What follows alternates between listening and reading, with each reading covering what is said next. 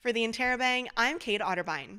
These halls have been the launching pad for many students studying music industry arts. One of those students was Haviah Mighty. She graduated from Fanshawe College in 2013, and now she has just become the first woman to win Best Rap Album of the Year at the JUNO Awards.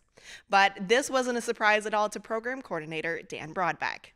We had our first Share the Land concert, and we saw her there perform as a first year. And everybody's jaws dropped. Everybody afterward gathered up and went with, she's a rock star. Like, it's just a matter of time.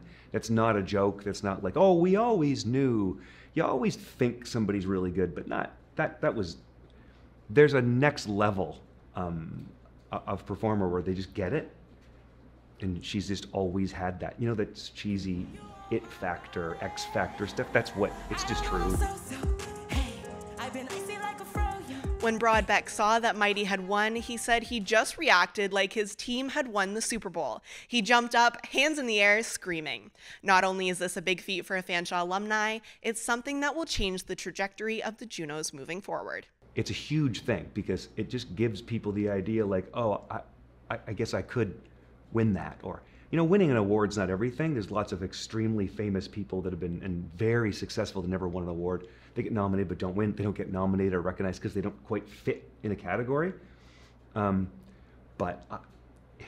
She doesn't take it lightly what she just did, and she knows what happened and how important that is. She would probably say the same thing. It might feel like a big burden at first, but it's just a huge celebration to me. I mean, that's all we want is in our program too, is equality.